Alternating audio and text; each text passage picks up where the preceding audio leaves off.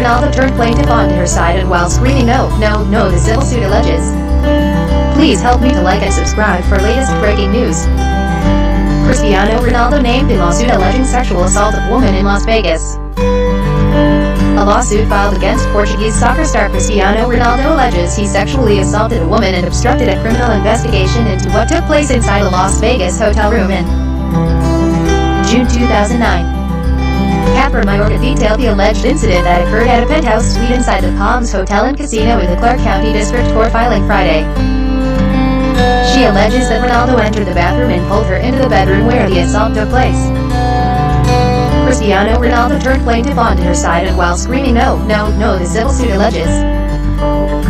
Mayorga alleges she was sodomized by Ronaldo and that resulted in severe emotional and bodily injuries including but not limited to anal contusions, post-traumatic stress disorder, and major depression.